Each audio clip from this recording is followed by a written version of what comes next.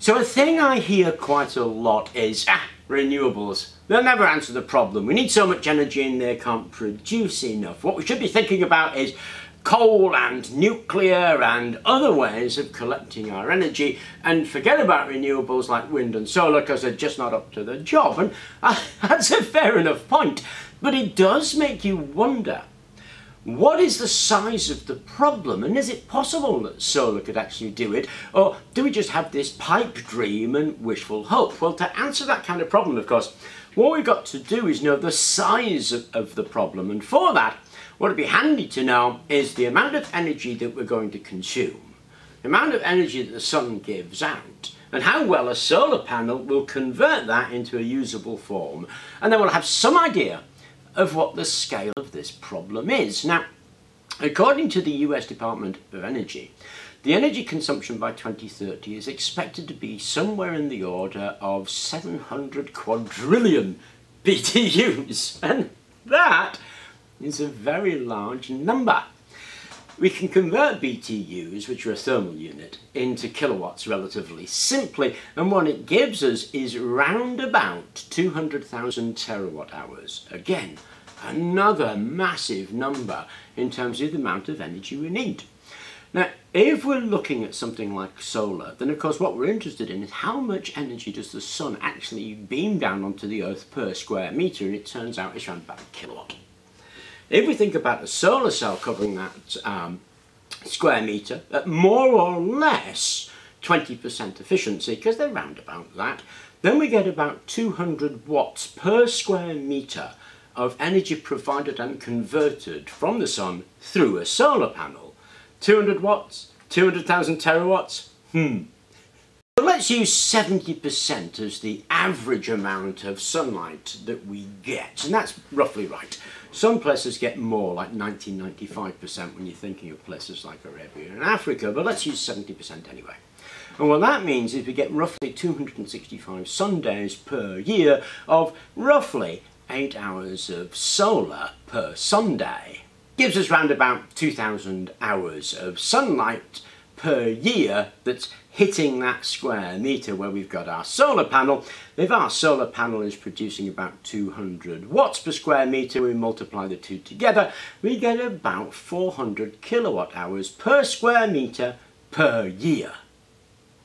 Incidentally, if we assume we're using 15 kilowatt hours per day times 365 divided by 400 kilowatt hours per square metre, each house using 15 kilowatt hours per day is going to need about 13.69 square metres of solar panel to meet its annual needs. Of course, this is all a bit estimate, really, but we get an idea of what that can do, and therefore we can divide out one by the other. We get roughly 500,000 square kilometres, or around about 200,000 square miles. That's a big area. That's about the size of Spain. Nobody in their right mind would consider covering Spain in solar panels. But we can give this a little bit of context. Let's say we divide it into 5,000 supersites. That would be on average 25 supersites per country, although the US would actually need something in the order of 1,000 supersites. But let's say 25 supersites per country, and they would be round about 10 kilometres per side for each supersite. Now the UAE is planning to build a supersite of 3 kilometres per side, and if they increase that to another 7 kilometres, they'd actually have enough to power the entire country. According to the United Nations, the amount of rainforest destroyed each year is roughly an area measuring 170,000 square kilometres. So if this programme were begun to build these supersites, actually would be finished in 3 years. Another way of looking at this is that the Sahara Desert is in the region of 9 million square kilometres.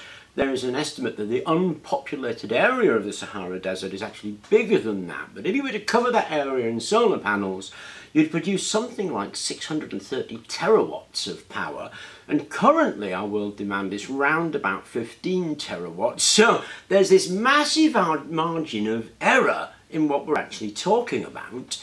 But the area required in terms of unpopulated or unpopulatable area is just huge. Another way of looking at this is highways. In the US, about 94,000 square kilometres are covered by highway. That's at a density of 800 kilometers per thousand square kilometers, with a total length of 75,440 kilometers of highway in the US at the moment.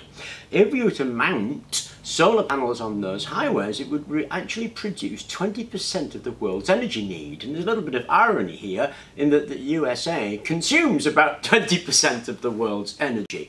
So if every country put solar panels above its highway infrastructure, we'd be done in about 30 years or so. So another way of looking at this perhaps would be golf courses. A golf course covers about a square kilometre and there's about 40,000 of them around in the world, or it represents 10% of the area needed to cover in solar panels to be able to produce this amount of energy. Of course, it's quite possible that the only people that would complain there are the golfers. Of course, this is more or less a worst case scenario. It's talking about if we needed to produce all of the world's energy from just solar panels, that's more or less what we would need. But of course there are other things. There are wind power, wave power, existing hydro infrastructures. World wave power is roughly 2,100 terawatt hours, so we need to extract 1% of that to actually answer the world's energy needs. And of course there's wind. With wind, a 5 megawatt installation produces something in the region of 17 gigawatt hours per annum. So in order to answer the world's projected energy need, we'd need something like 11 million of them, taking up 5.86 million square kilometres of land. Again, they sound like big numbers. You've got to remember, there's over 500 million cars on the road at the moment. So in terms of manufacturing capability, we certainly have that capability. And even in terms of land usage, we certainly have that available land. And that would be if we answered that need from wind alone. I did mention existing hydro because existing hydropower represents about 6% of the world's energy production. There's a problem with installing new hydro, and it can be quite damaging to water-tabled aquifers and marine life. And a decommissioning rate of sort of 2% every 5 years or so, then the land reduction required for solar would obviously be somewhere in the region of 5 to 25% of reduction of the land as solar came on stream. So what about nuclear? Well, nuclear currently supplies around about 2.5% of the world's energy needs, and it's expected to double by 2030. Now, these are the Atomic Energy Commission numbers that I'm using. But even if it doubles, then its actual percentage of contribution will fall because it's not able to increase its capacity fast enough. And according to the Atomic Energy Commission, we actually only have enough uranium left for the next 80 years. So it's really in itself a short-term solution. That's based on current consumption. A current plant, of which is about 500, and let's say they double to 1,000, puts out about 3 cubic meters per annum. So at the end of that 80-year period, what we're going to be left with is something like 240,000 cubic meters of spent uranium fuel. That's bigger than the Pantheon.